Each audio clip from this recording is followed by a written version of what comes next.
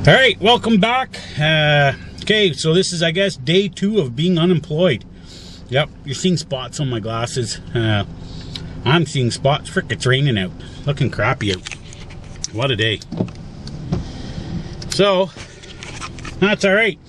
Perfect day to do the running around that we need to do. So, first place we're going to go is to the, well, in the States, I guess you call it the DMV. Here in Canada, we call it, in Ontario, the MTO office, Ministry of Transportation of Ontario. And I'm off and on my way to go get, now I'm not sure what, it's your driver's report in the States, but in Canada it's a little bit more, it's kind of like your DAC report, but we pay, it's about $17 for the 2 reports. I get one that's my regular driver's report, license, if you will. And it shows what I've done in the last 3 years as far as driving the car. And it, shows my license, what my qualifications, my different endorsements, that I need corrective lenses, etc. And that's about it on that one. The other one is CVOR report, which is your Commercial Vehicle Operators Report. And that shows everything, any bad inspections, things like that. Any violations that you've had while driving a semi-truck. Now, the only thing is, it only shows these violations in Canada. It doesn't, the violations I get in the US don't show up there. But I haven't had any, but I'm just saying, it's a really cockeyed system because, anyway, got to have these 2 things to apply for a new job. Most employers want it because it's the most current and it shows your record currently. Okay, so that's where we're heading. Hey, all right, so we're back home, and I forgot to mention we ended up also going to the local police department and getting a criminal search. That's an absolute must. Your very first day, you want to do that. Okay, so the 2 things, very important to start off with. And I'm going to try to show you guys, but I can't really show you because it's got my personal information on it. So I'll just show you here. Oops. It's the police criminal search. I know it's not focusing very well here, guys. So, but at any rate, got that piece of paper here. And I'm not a criminal. Go figure. Well, anyway. Okay, so the other 2 very important things now in the States, it's not your DAC, it's, history of your driving record.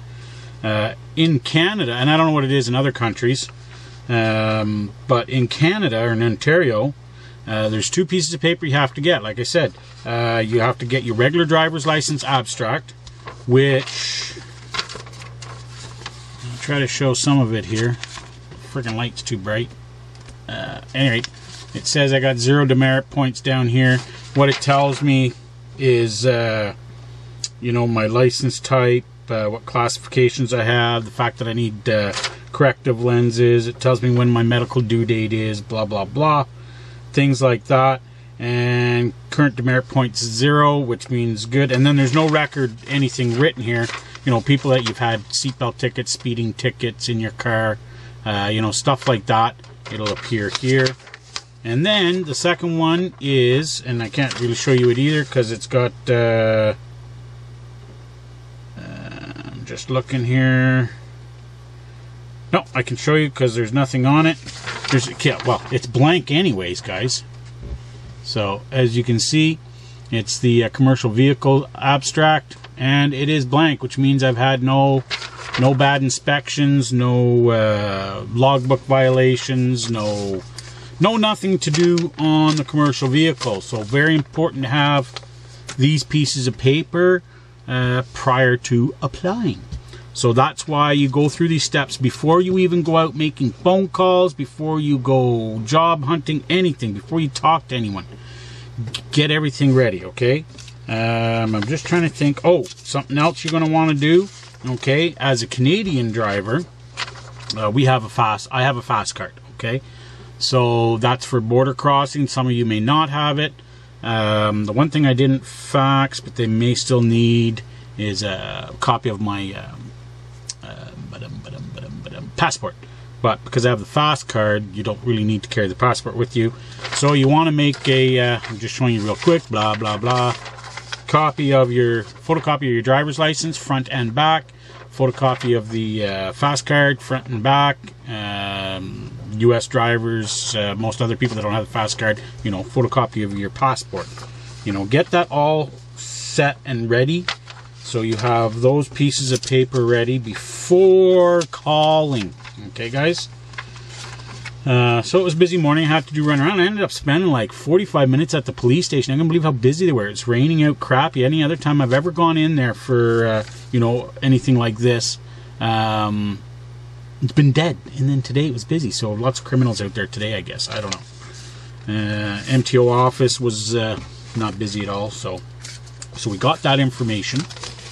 And now we're ready to go do the next step before calling. So we'll go through that here in a second. Hey guys, alright, so we're going to get to this next part of it.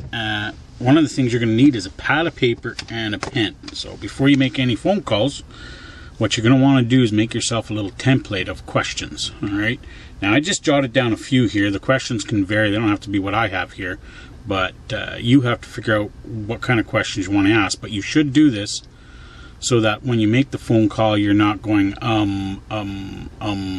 You want to ask a series of questions, okay? And it's basically what's important to you. So, you're going to have the company name, but you're going to not do these questions on every page for every company you call. Just have a basic template like this. And, some of the things you might want to ask is, what's the pay per mile? Whether you're a new driver, experienced driver, what's the home time policies, how much time out do you have to do, and how much days off do you get. Also within that home time, you have to ask, with the primary lanes that they run, a good question to ask is, are they going to be able to get you home? Mention where you live, ask them, do they have terminals there, is that in one of their lanes? Do they frequent that area? I mean, if the company you're calling is 500-600 miles away and they never go there, then what's the point of working for them, because you're never going to get home. All right, another question you can ask is average miles per week. What's their vacation policy? Do they have a rider program? Should you want to take your kids with you or your spouse with you, during summer vacation or whatever. What kind of extra pay do they have? Like, loading pay, unloading pay, depending whether you're flatbed or not, tarping pay, chaining pay, strapping pay, stop pay, do they pay you per stop or, additional stop pay, things like that. What type of bonuses, like, do they also have fuel incentives? Do they have paperwork bonuses, safety bonuses, etc., etc.? Then you want to also probably ask, what type of equipment are they running? Is it newer equipment? Is it older equipment? What makes and models type thing. Whether you smoke or don't smoke. Do they have policies for, do they have trucks for non-smokers? Also, you want to ask, what kind of logs are they doing? Are they doing paper logs, or are they doing maybe electronic logs? What are your maintenance policies? Are they fixing stuff on the road? Do they have a shop? Do they, avoid maintenance on the road, etc.? Things like that. Now, that's just a couple items that I put down here. But, I mean, you can add to that to whatever suits your fancy. What you guys have to do is figure out what's important to you to start off with. Home time, amount of pay, etc. Another question, how often do they pay? Do they pay, once a month, twice a month, weekly, bi-weekly, stuff like that. Do they have any benefits, health benefits, stuff, there's all kinds of things, but you make yourself a list on a piece of paper. Then you have that list, you tear it off or take the page and put it to the side. Then you start off a new page, blank one, and what you do on the top is you write the company, write the company name, put their information, their phone number that you're calling, etc. Leave a little space there. When you do talk to a recruiter, get their name. Okay, make sure you get their name and write it down. So if there's any further correspondence, you don't look like a total idiot. When you call and someone else answers, well, yeah, I was talking to a recruiter, but sounded like an older guy, but you can ask for them by name, etc. Or you can refer to them as by name too, because it sounds a little bit more professional when you're talking to them. And then you have the two sheets side by side, so you can ask your questions off the one, and then on the blank one underneath the company name, write the answers. Okay, and then if you call another company, so that way you're not writing all your questions down 10 or 15 times depending on how many companies you call. So that's very, very important to have that set up before you call. Okay, so anyway, so recap for today: driver's abstract, driver's record type thing, getting that. Criminal search, getting that done. Another one also to make sure you have is your medical papers. Okay, I didn't say that earlier, but anyway, yeah, make sure you have a copy of your medical report showing that you've passed, or whatever you got for the Americans, a medical card. Canadians, the one that the government sends you every couple of years that you have to renew. Always keep a copy of that. I made the bonehead. I didn't. Well, I did. I gave the report for my wife to mail out when it was due there at the beginning of this year.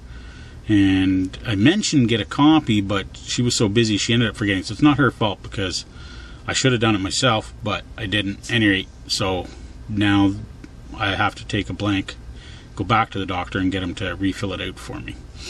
So, but that's one you have to have. So we did driver's abstracts, whether it be one or two of them, whatever it is you need, criminal search, medical report, and your checklist. These are the most important things to have before you make your phone call. All right. So anyways, that's it for today's video as far as that goes. All right, guys, you guys are cracking me up. So anyways, first off, thanks for everyone and all your support there. Everyone's I know I shocked a few of you, and some of you probably weren't expecting it.